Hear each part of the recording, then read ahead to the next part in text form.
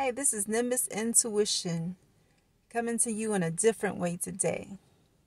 I'm going to do this with you. I told you I was going to come through this weekend. It didn't happen. I pushed it off a little bit, and I really don't want to push it off again. So I'm going to come to you real quick in this way, and I am going to schedule something this weekend. Just look out for it. So how is everyone? I hope everybody is well and doing well and feeling good. Hope you're doing your inner work and staying good on the inside. Because when you're good on the inside, the things on the outside doesn't affect you as much. So let's start off as usual. Let's start off thinking about good things, pleasant things. Things that make you smile, things that make you laugh, things that make you feel good. What's that memory? What's that moment that makes you smile so much that your cheeks hurt? Think about that. Think about that. Think about that. What is it that you've seen, whether it was lately or something in your life that always makes you cry so hard that tears start forming in your eyes? Think about that. Think about that. Think about that. And what is it that always has you feeling like you're floating on a cloud? Whenever that was, whatever that was, think about that. Think about that. And let's think about that. Okay. All right, y'all. Okay, so since I'm not coming to you the regular way, I just want to put something out there because this is one of those moments that reflect something I can bring to you. And so we all have points in our lives where things don't go exactly to plan.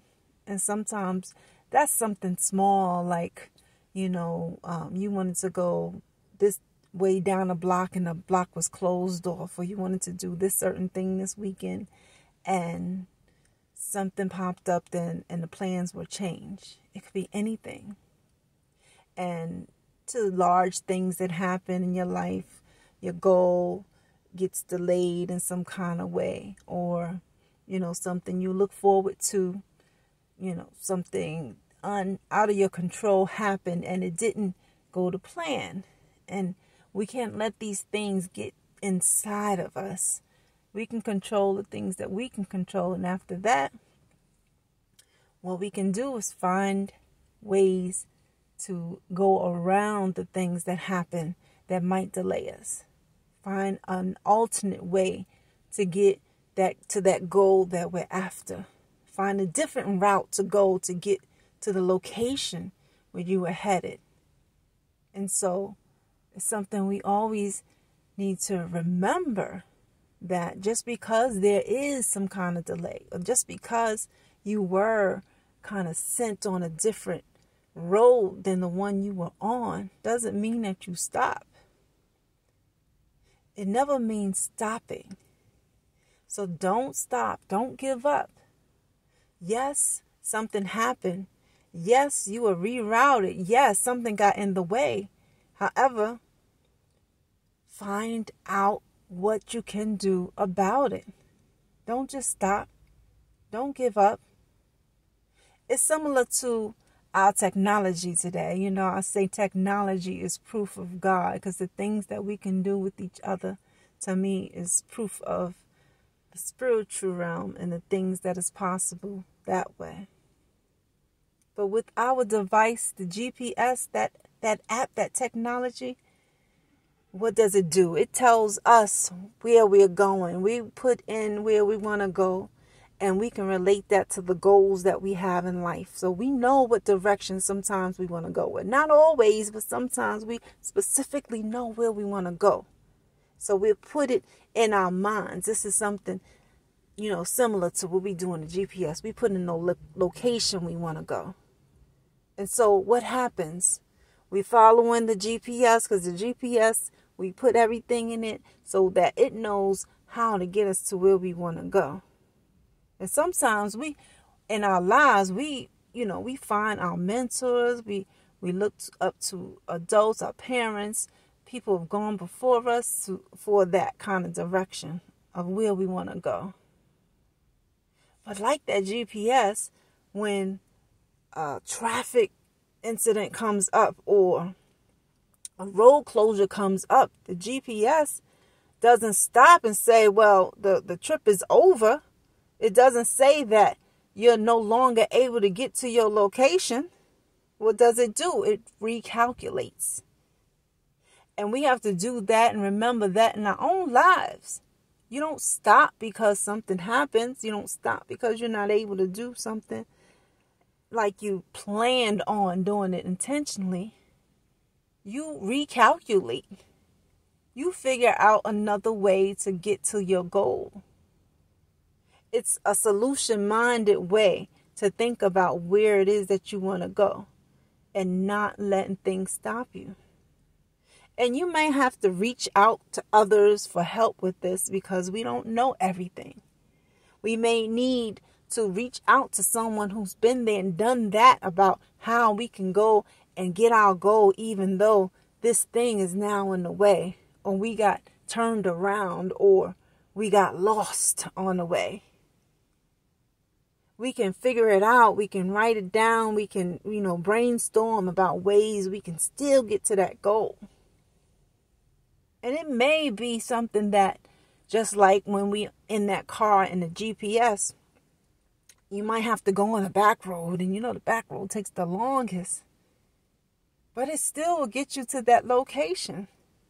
And so just like in life, it may slow you down a little bit than the speed that you wanted to go. But you still can get there. So just remember that. Don't let things stop you. If you really want to do something in life, go for it. As long as it's in your heart and it's good for you and you're okay with it, you go for it. And when those times come, when those things come, and sometimes it's even people come to, just slow you up or block you from the way you were going, or, get you off the road. Sometimes it's ourselves. We get ourselves off the road because we get into things we have no business getting into, or we get caught up doing other things and get distracted. So we get off the road on our own. But we always can get back on some kind of way, some kind of direction. It may not be that same direction, but we can get to that goal, or as close to it as possible in this lifetime. All right, so keep that in mind. I hope everybody out there is going for their goals to the best of their abilities and never giving up. Don't even have that as an option. Don't give up. All right, there's always a way. What's the saying? When there's a will, there's a way. And as long as we have this life, as long as we're breathing, we have will. And so there can be a way. All right, y'all. And so I just want to leave that with y'all real quick because I feel this is very relevant to what tonight has been, like me coming to you in this way. And so find different ways to do whatever it is that you're trying to do. All right? All right, y'all. All right, again, I hope everybody out there as well. I'm going to keep this short and sweet. I'm going to see y'all this weekend. Just look out for a notification. I'm not sure exactly when this weekend, but it's going to be this weekend. And, I'm going to make it happen, in the best way possible. All right, y'all. And so look out for me. Let me send y'all some love. All right. Y'all can't see me, but I'm giving y'all one of those virtual hugs. All right. All right. All right. I want to say really quickly before I go, thank you. Thank you for all my readers and supporters. I've been continuing to meet so many people, going to different places, and it has been amazing. And the people that have been supporting and reading the book is amazing. And thank you. I want to say thank you. All right, y'all. All right, y'all. So have a good week. And I'll see y'all sometime this weekend. Just look out for that. All right. And as always, love and gratitude.